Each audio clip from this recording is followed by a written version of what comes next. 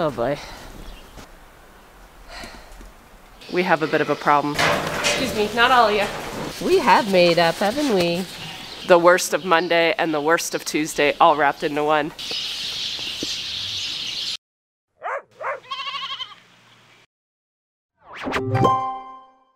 Why didn't Dad get a dog with more hair?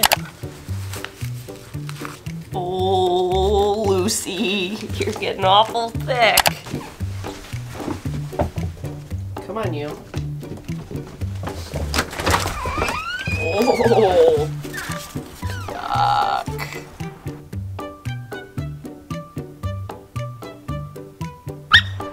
So this escalated quickly. Oh.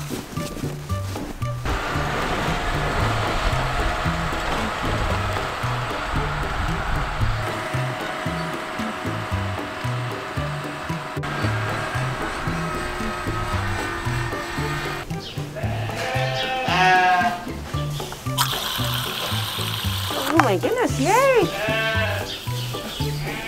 Good morning, you guys. We have had our first real blizzard in 2021. I like to call today Moose Day because yesterday was a holiday Monday here and maybe just in Ontario called Family Day. Just an excuse to have a stat holiday, I guess, in the middle of the winter. After a long weekend, the first Tuesday back, we just nickname it Moose Day because it's usually like the worst of Monday and the worst of Tuesday all wrapped into one. We got a lot of snow and a lot of wind, so Mark's been digging for the last hour and a half or so. I wanted to come in here first thing this morning because yesterday afternoon I actually came and turned on my ventilation again because I had it off because it was so cold and I was afraid of water freezing.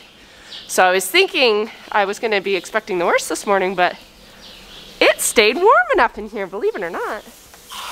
So we have water, and that's all I really came over here to do right now. I have to go over and get chores figured out, make sure everything starts, because last week I had a heck of a time getting all these vehicles started. So, all right, onward to the next, hopefully not dramatic event.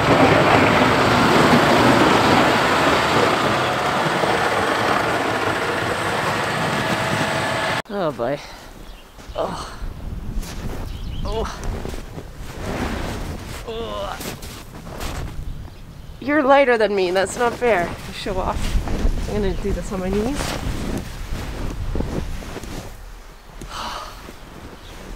Oh. That's exciting. Oh.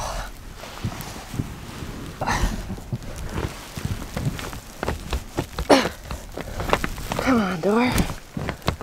Come on. There we go. Kinsey! Oh.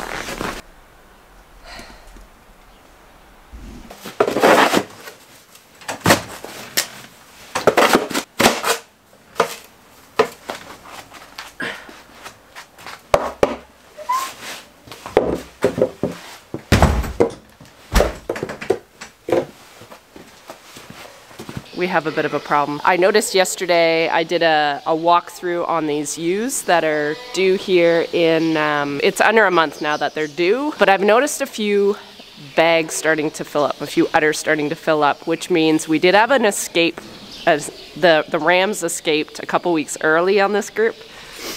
And I noticed yesterday there was blood on one of the ewes' tails. And that's never a good sign. That means she is probably in process of miscarrying a fetus. And indeed, this morning I came in and there's two here. And one, she's with the other one. So she had triplets, which sucks. And they're a really nice size. So not sure what's going on. She looks like she's almost full term. So she's probably one of the ones that got the escape artists on her. I would have said if she was on course to lamb on March break, which is when this group is supposed to be due, that would be they're basically a month premature. And a month premature in my barn always means, like 99% of the time, always means chlamydia. They've got a little outbreak of chlamydia. But in this case, I would say she's only 2 weeks early. and her group has been vaccinated. She's a pink tag, which means she was born in 2016, which was my original ones. The very first group that I started to keep some back.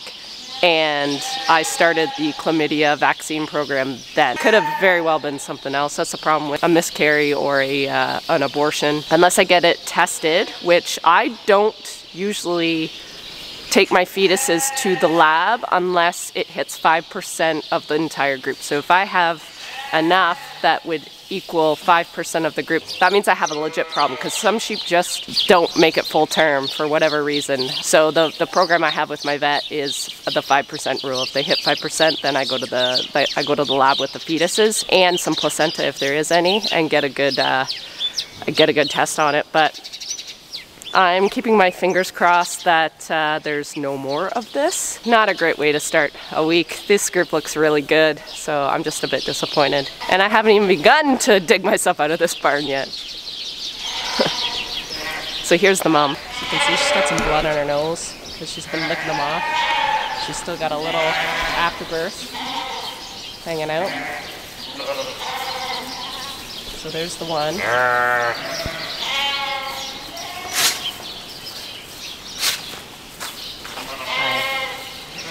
I love you too.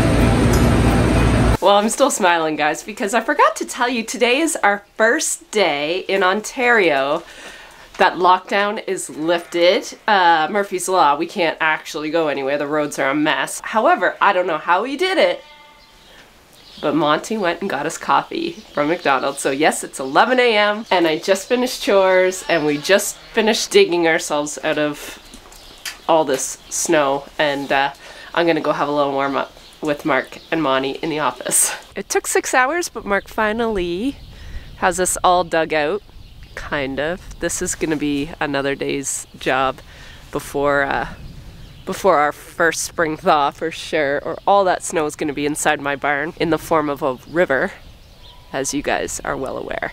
I'm going to spend the next hour or so weighing some market lambs because we are into the weekly weighings right now. As I clean out this barn, I want to get enough lambs out of the barn to be able to wean on Thursday, which is in 2 days already. So I'm gonna wean the oldest lambs. They're at least 8 weeks. They need to get out of here, and I need to get a pen cleaned out because I have a funny feeling we're gonna have early lambs, and that could happen next week. So I have to have a clean spot for them. So it was in the plan anyway, but this has just made things a little more important. Look at this dog.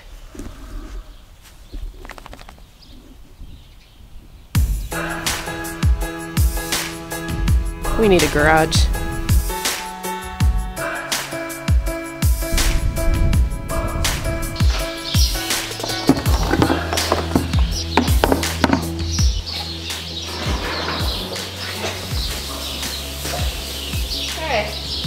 You guys have been through this so many times, you should almost be able to do it yourself. What do you think? Can you get off? Excuse me. Alright, where do you go? You know the route. You know the way. Right.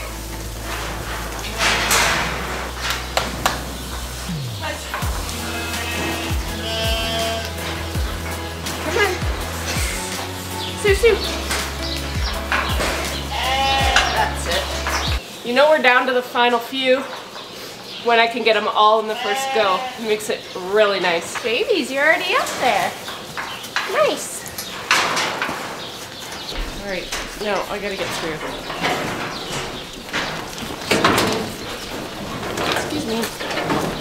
Excuse me, not all of you. Any other day I can't get you in. Okay, you can stay. Perfect. All right, let's get the show on the road. 100 and over is going to go over there, and the rest will go back in for another week. Okay, I'm going to create a new session with today's dates.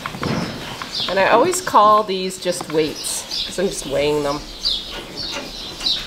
And then if they get scanned, it will automatically say Brussels ship for all of them. And then I'll just get the Bluetooth going here. Trigger.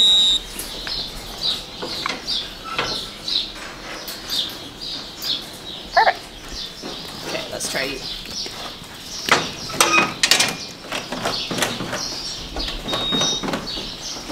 Scan this one.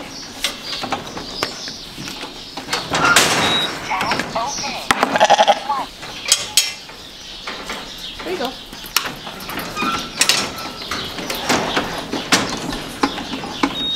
Okay, this one gets scanned. Another ewe lamb. So this one would have been destined for the buddy that was going to buy them privately from me, but it's going to go to market like what I originally had planned. So its average daily gain is 1 from the last time I weighed it, but 0.67 since it was born. Triplet, you get a friend.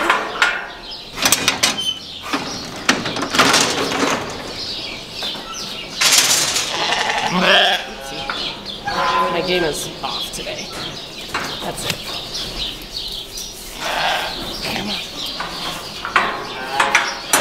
A lot of you always ask, how do the bottle babies really perform compared to the, compared to the ones that get to stay with mom? So if you kind of know my system, you know that I try to pull anything. If mom has like 3 or 4 or 5 lambs, I'll leave 2 with her. So I just thought I would show you this. I want to show you the data on this little ewe lamb. Okay, this ewe lamb was a quint, so she was 1 of 5. A Rideau cross Ile-de-France, so Ile-de-France was the sire. She weighed, okay, so she was born September 16th, so September, October, November, December, January, February. She's 5 months old, exactly to the day today, and she's 101 pounds. So her average daily gain was 0.62 since birth, and when you press activity, she was a bottle baby. So it just goes to show you that that even the babies on the machine, it might take them a bit longer, but it is a quint, so it might have took this long anyway. It'd be interesting to compare her to the rest in that group, or at least the 2 that stayed with mom. So that's something I can do when this group is kind of wrapped up, but I just thought I would show you that. I think that's pretty interesting. Stop, you guys. All right, let's finish up these guys. Almost done. Just finished up, which is good. We have another trailer load this week. Oh, my exposure, sorry guys. another trailer load this week, and so there's 23 in this group, and I'll just go over the stats real quick as we do. I don't know if you guys like seeing this. Let me know in the comments. Do you guys like this part? Are you getting bored of it? I only include it because I'm basically sharing a day in life every single time I vlog, because that kind of is what a vlog is. So there's 23 in this group. The minimum weight was 101. The max was 110. So pretty tight group this time for 23 of them. And the average weight is 105. So typically I would like to see that closer to like 108 to 110. I'd like to know if most of these are ewe lambs. I kind of think they are. Yeah, 19 out of the 23 are ewe lambs. So it just gives you kind of an idea of what we're dealing with. 8 of them were Ile-de-France sired, 10 of them were Suffolk sired, 3 of them were Steele sired, and 2 of them were Rideau sired. So yeah, I will be cleaning up. It's nice because next week's my tail ender load, and I have a perfect trailer load. There's probably like 25 lambs. Actually, it's less than a trailer load. And then that side's completely emptied. What I'm gonna have to do though is these ewe lambs, I don't really have the room over there, over across the road to move them back over until all these lambs are weaned. So I think what I'm gonna do is, because this side will be empty next week, but I have to bring those weaned lambs over this week, I am going to probably put those ladies at the back, move them to the back on that side, because there's very few left in that pen, so it's almost empty. That'll keep that side warm too, and the water bowls warm. And then I have this whole entire side for the first of the 2 pens of weaned lambs. So I'll take you guys along for that. That'll be Thursday. Today's Tuesday, so that'll be Thursday's job. But until I can do that, it's all logistics. I have to ship. That's part of the reason I'm shipping tomorrow. I like to get that done, and then the trailer is on the truck and all ready to go for the next morning, and then I can just wean lambs. And Carissa's actually does not have class this week, so she's gonna give me a hand on Thursday. So anyways, that is it. I'm gonna clean up and catch up with you guys in a bit.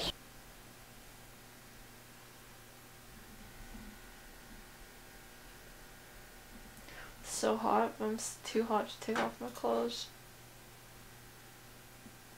You know?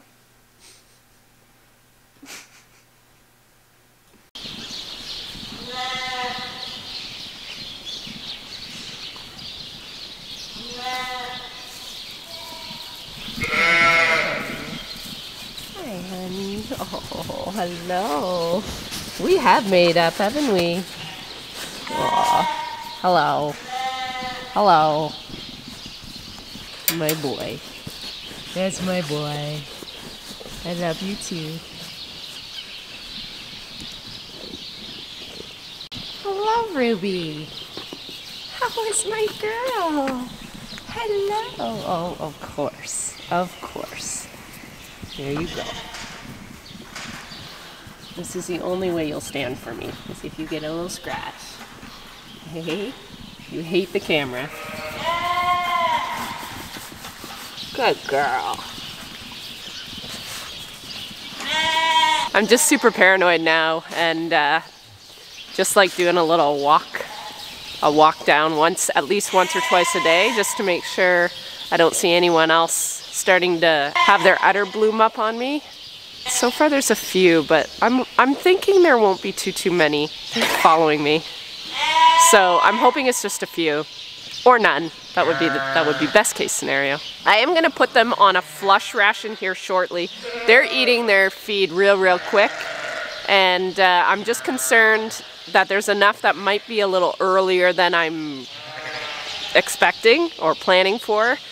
So I want to get them at least on a flush ration, and then in about 2 weeks I'll change that to that close-up ration. And in that close-up ration they have a pellet, and that just helps with, I seem to be, I guess, infamous for some preg tox in the last year. So this, we've been feeding this pellet just to make the feed a bit denser. So I do have to start doing that. I have some pellets left over from the last group. So I will, I'm gonna go to the office now and build a new feed sheet starting tomorrow. I'll have these guys on flush. I've got that group that's getting weaned. They are on a dry ration now. I want to be on top of stuff because I'm not busy. I have no excuse to not be on top of things. here.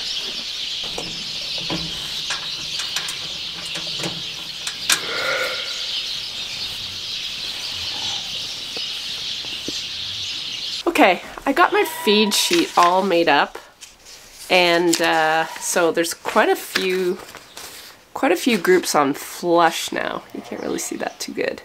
So as you can see, I've got all these columns, all of my different rations. So here's flush and flush 2. It's the same breakout. Just I didn't think it was all gonna fit in the mixer at the same time.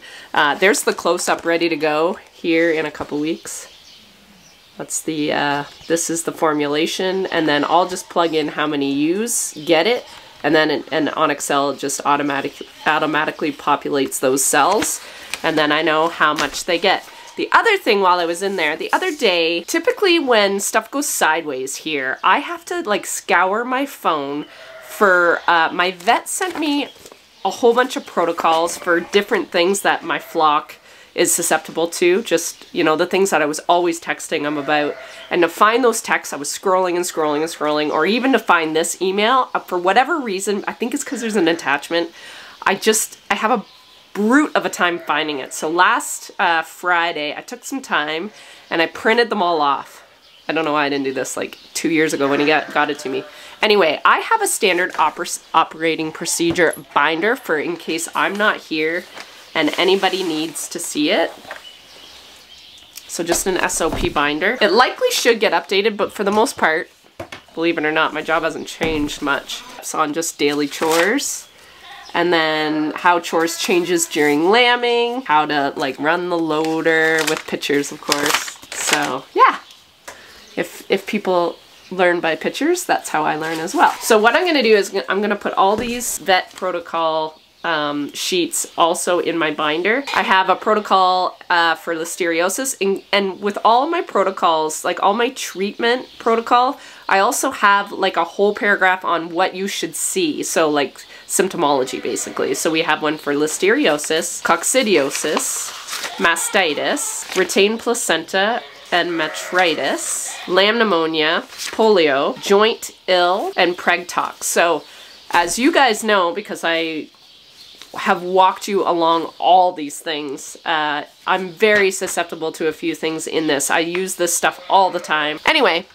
I just put my, I put it on my clipboard. So yeah, I just thought I was printing this off, and that was still in the printer. So I'm feeling pretty good about having that handy. If I have it, hopefully I won't need it. That's kind of the goal.